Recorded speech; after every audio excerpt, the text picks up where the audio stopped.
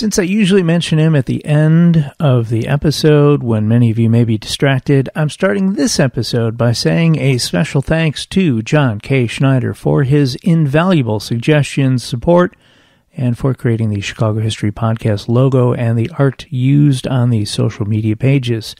He can be found at Angel Eyes Art JKS on Instagram or via email at angeleyesartjks@gmail.com. Now then.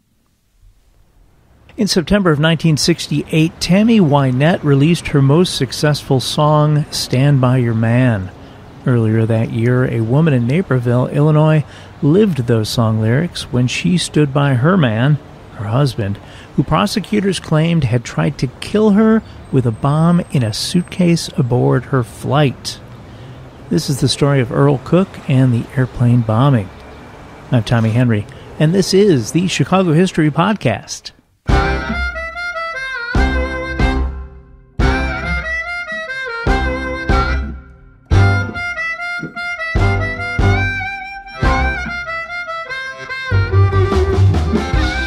Naperville, Illinois is a suburb about 33 miles west and slightly south of downtown Chicago.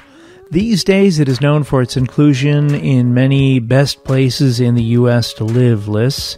Although Naperville's population is, as of this writing, close to 149,000 residents, back in the 60s, it was still a pretty quiet area. The 1960 census shows 12,933 residents. By 1970, it had jumped to 22,794. In 1967, the Cook family, Earle, 37, his wife Jeanne, 35, and their two teenage sons, Earle Jr. and Stephen, were living in Naperville on Webster Street, full of trees, good-sized yards, and sidewalks. Earle even owned a 4-seat airplane.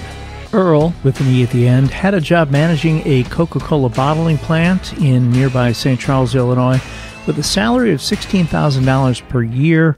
That's a little more than $124,000 in today's money.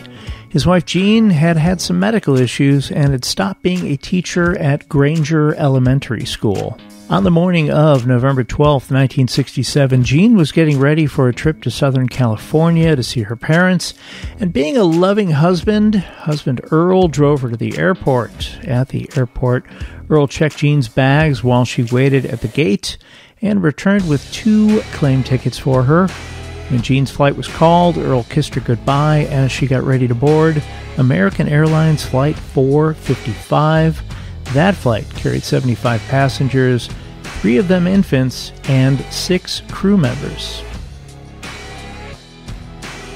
Somewhere over Alamoso, Colorado, at 34,500 feet, the pilot, Captain Dwayne C. Duncan of Barrington, Illinois, heard a muffled and felt a noticeable jolt.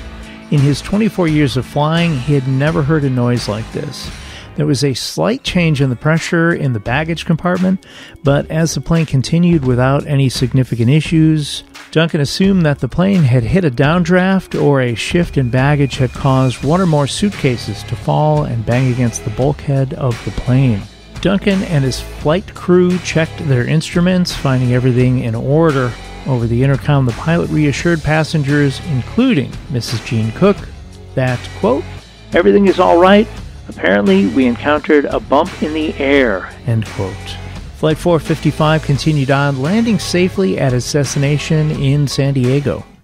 As the baggage handlers opened the plane's storage compartment, they immediately smelled what seemed to be the fumes from ignited gunpowder. Inspecting further, they found damaged luggage and scattered debris throughout the cargo hold. Unloading of the baggage was delayed as a call was put into the FBI's San Diego field office. A special agent from that office named Robert Sundquist arrived first on the scene. In the debris of the cargo hold, Sundquist found 2 sticks of dynamite, 4 exploded detonator caps, a large 6-volt battery, 2 alarm clocks with attached wiring, remnants of a white vinyl suitcase with a lock bearing the trademark Cheney, England, and three loose baggage claim straps.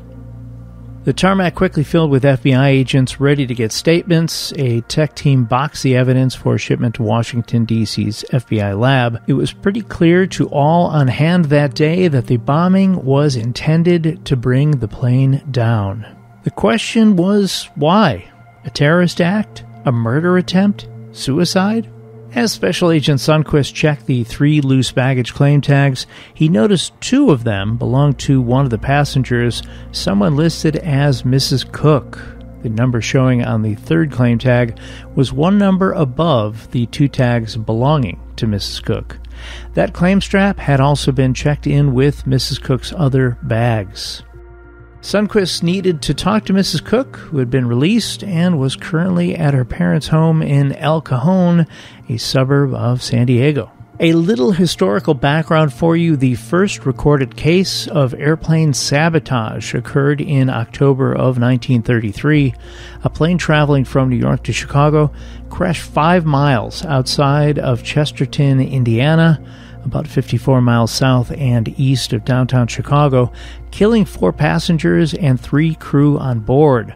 Roughly 3 weeks later, FBI Chief J. Edgar Hoover announced they had a person of interest, a gangster who allegedly left the bomb on the plane tucked into some blankets. The gangster had allegedly left it on the plane as he thought he would be searched after the previous flight on which he was on, and didn't intend for it to go off. In the years between that incident in 1933 and the 1967 one 34 years later, little had changed regarding keeping flyers safe. More on that later. Back to Jeanne Cook. FBI agents headed to El Cajon to interview Mrs. Cook. They were able to find her at her parents' home, sitting with her mother and father in the living room. When investigators asked Jeanne Cook what she knew about the white vinyl suitcase, she appeared surprised by the question, answering, quote, "Why, nothing. I don't own such a suitcase, just 2 tan bags. I have them here," end quote. When told of the white suitcase checked on her ticket, Jeanne Cook said, quote, "Impossible. My husband checked in my luggage, just the 2 tan bags. It took him the longest time. Thank God he only had 2 pieces or it would have taken him forever," end quote. When asked if the marriage was a happy one, Jeanne Cook replied, "Earle and I love each other very much." When interviewed the next day, Earle Cook, a man described as, quote, "a stocky, aggressive man with a crew cut and horn-rimmed glasses," proudly identified himself as the manager of the Coca-Cola bottling plant in St. Charles, Illinois. FBI agents asked him about the white suitcase. Cook denied knowing anything about it, saying he only checked 2 bags for his wife. When pressed about the 3rd bag, according to the book Inside the FBI by Andrew Tully, Earle Cook became, quote, "red-faced with anger," saying, "I don't know where you got your crazy information. I'm a respectable and well-to-do businessman. I love my wife to distraction. I'd die if anything happened to her." Cook then reportedly took out a handkerchief and wiped his eyes. Trying to calm the situation, the investigators told Cook they were not accusing him of any crime, but they were required to ask questions of everyone connected to the flight. Cook relaxed and invited those on hand to, quote, "drop in and see my plant. It's a marvel of technology and production know-how," end quote. Back in Washington, an FBI explosives and tool expert named Charles L. Killian examined the pieces recovered, including the 2 small alarm clocks, and found that when one of them went off, the hammer that hits the bell completed the circuit, which caused the 4 electric caps to detonate. Killian concluded the second clock was used as a fail-safe in case the first one did not work. His assessment was that the device should have exploded, but as the blasting caps had been clumsily inserted into the dynamite, they likely became dislodged, possibly when the baggage handlers were loading the suitcases. The next time you fly and feel those airport guys are treating luggage too rough, remember that in this instance, it likely saved 81 lives. Killian's report noted that as the fuel lines and control wiring were directly above the baggage compartment, had this device detonated, it surely would have resulted in a fire and caused the plane to crash. According to Killian, in his report, quote, there would have been extensive damage caused to the baggage compartment and to any equipment that might be in the area, end quote. Continuing their look into the Cook family and their connection to the bomb aboard Flight 455, the FBI found that before moving to Naperville, Earle and Jeanne Cook lived in Houston, Texas. Reaching out to the Houston office, the investigators found something interesting in their files.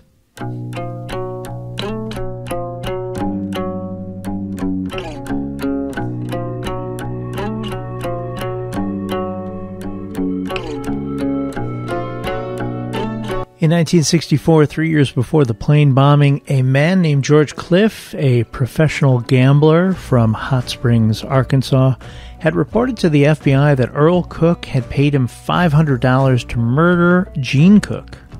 The tip had been passed on to Agent Robert Hickam, who had used Cliff as a paid informant on several occasions.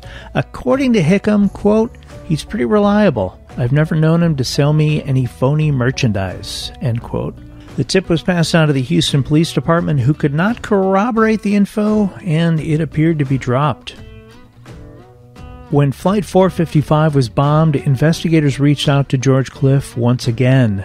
Then, 72 and frail, he was found at a gambling club, still in Hot Springs, Arkansas. Elaborating on his original story, Cliff explained he was posing as a private detective when he met Cook in November of 1963. According to Cliff, Cook claimed his wife was making the rounds with other men and he wanted a divorce. He paid Cliff $250 to go to Houston to get evidence on Jeanne Cook. When Cliff arrived in Houston 5 days later, Earle Cook told him he changed his mind. He no longer wanted a divorce. His reason? He said his company would not approve and he might get fired. His new idea was that he wanted Cliff to kill his wife. Cliff told Earle Cook he wasn't a killer but knew someone in St. Louis who could do the job and make it look like an accident. Cook gave Cliff $1,250 and a picture of Jeanne Cook. Cook also promised Cliff half of a $10,000 life insurance policy after she was gone. When asked what Cliff did after this, he said he pocketed the money. In January of 1964, Cliff went to the local FBI office to report all of this. Cliff was quoted as saying, "I guess the FBI tipped off the Houston police all right, because a couple of months later, Cook came back to Hot Springs and told me the Houston cops pulled him in to ask him about wanting to kill his wife. He said he laughed at them, said the cops didn't have any evidence except for what somebody told the FBI, so they had to let him go. Anyway, he said his wife was still alive."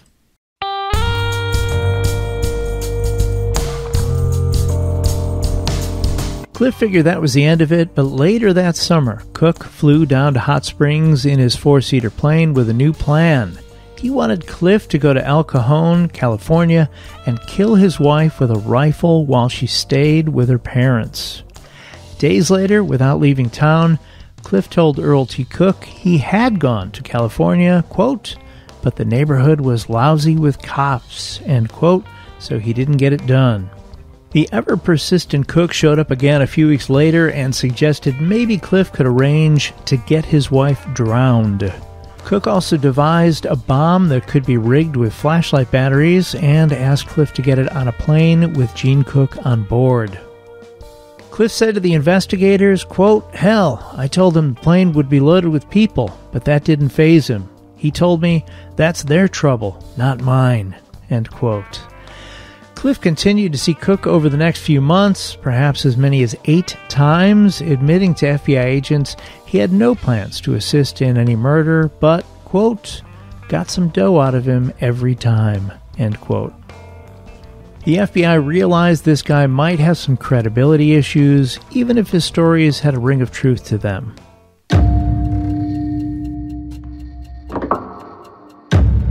Back in Naperville, neighbors gave the standard, "they're nice family but keep to themselves" line.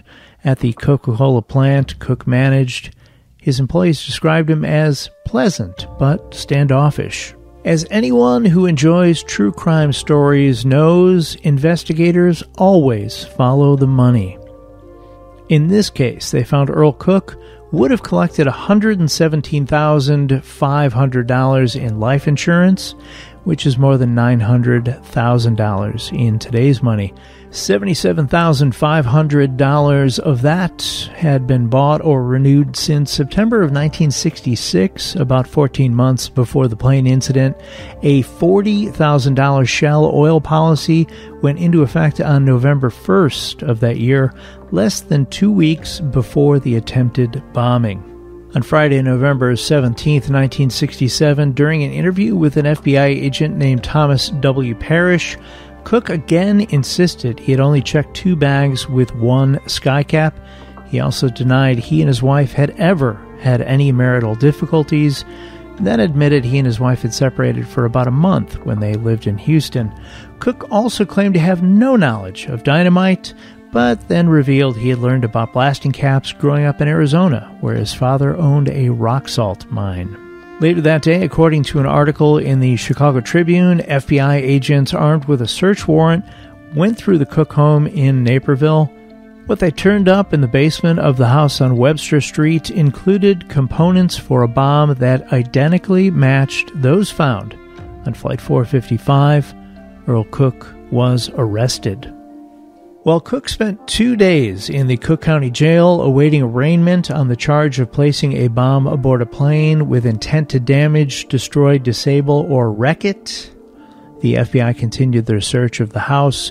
What they turned up was more wiring and a vise, all of which were sent to Agent Killian, the explosives and tool expert with the FBI, in Washington for inspection. Killian used 1967 microscopic examinations to confirm the vise found in Cook's home matched the tool marks on the bell of the alarm clock used in the plane bomb. Killian also confirmed the wiring found in the home matched the wiring recovered from the baggage hold of the plane. They also found a key with the trademark Cheney England, the same trademark found on the lock of the white suitcase about which Earle T. Cook claimed to know nothing. Of course, the key fit perfectly.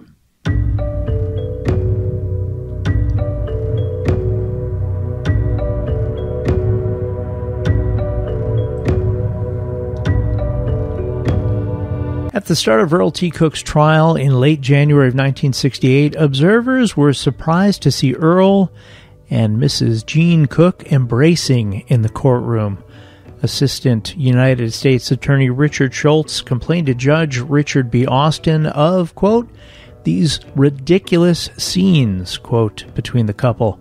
Judge Austin agreed that the conduct was improper and might influence jurors, but Jeanne Cook ended up being excused from the courtroom on the legal ground she might be a witness for the defense. During the trial, it was revealed Cook had, shocker, other women in his life, including a few referred to as call girls. When asked about Hot Springs, Arkansas gambler George Cliff and the money Cook gave him, Earle Cook explained that he gave George Cliff $800 to cover gambling losses.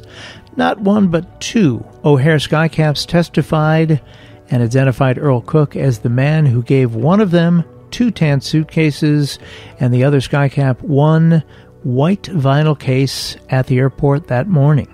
It was also revealed during the trial that Cook had approached a local Naperville man in 1966 about carrying out the murder of his wife, Jeanne. Jeanne Cook spent her time during the trial sitting in the corridor outside the courtroom, knitting, telling anyone who stopped how much she loved her husband. With Cook free on a $100,000 bond, the Cooks left the court arm in arm every night. When Jeanne Cook was finally called to the witness stand, even after all of the prosecution witnesses testified about her husband's numerous attempts to have her killed, Jeanne Cook maintained he was innocent, calling him, quote, a good man who has always been good and kind to me. Assistant U.S. Attorney Schultz felt differently about Earle T. Cook, calling him, quote, subhuman. Schultz was quoted as saying, you saw how he did it. You saw the dynamite. You saw how he put that ugly machine together. Can you imagine a human being doing that? On Tuesday, February 6, 1968, after deliberating only 3.5 hours, the jury, consisting of 7 men and 5 women, found Earle T. Cook guilty of trying to blow up the airliner on which his wife was a passenger. At Cook's sentencing of 2 concurrent 20-year terms, Judge Richard B. Austin said about Cook, "He has shown a wicked, depraved, and abandoned heart. He will be taken into custody not only for his wife's protection, but for the protection of the whole community. He has sacrificed his right to remain free." Earle Cook maintained his innocence throughout the trial, even telling Judge Austin, "I feel that I have been given a fair trial under a system I believe in. I believe in our form of government. The only thing I'm sorry about is that I am innocent. The evidence presented didn't quite portray my innocence." Under law, Judge Austin was unable to make the terms consecutive, but indicated he wished he could. Quote, "The only reason there wasn't a mass murder here was something for which he," meaning Cook, "had no control." End quote.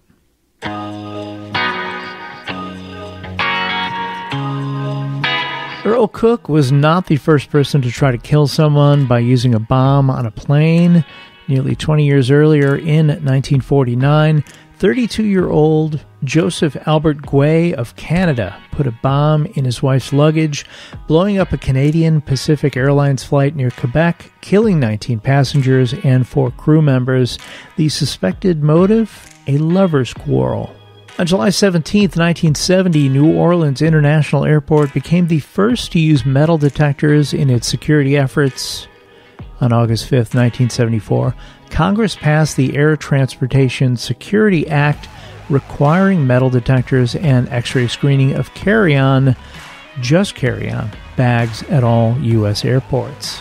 It wasn't until the deaths of 270 people in the Lockerbie bombing of Pan Am Flight 103 over Scotland in 1988 that U.S. carriers began screening all baggage, including checked bags.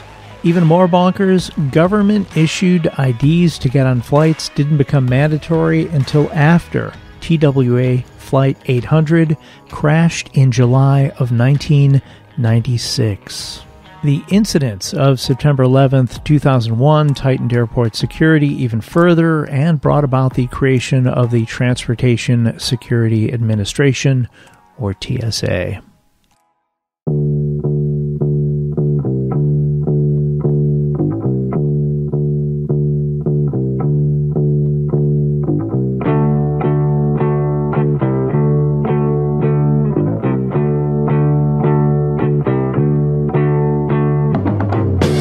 Thank you for listening to today's episode about Earle Cook and the airplane bombing. If you've enjoyed this episode or previous ones, I'd sure appreciate you leaving a review. As always, I'd love to hear from you if you have any questions about anything covered today, anything to add, or have a different topic you think might be a good fit for a future episode of the Chicago History Podcast. I can be reached by email at chicagohistorypod@gmail.com. I will have plenty of pictures and news clippings related to the story on Instagram and on Facebook. Give us a follow and check it out. Too busy to type an email? Go to chicagohistorypod.com and in the lower right corner, click on the microphone icon. With that, you can leave me a voice message. Get out and explore when possible. Learn more about whatever city you live in and stay safe.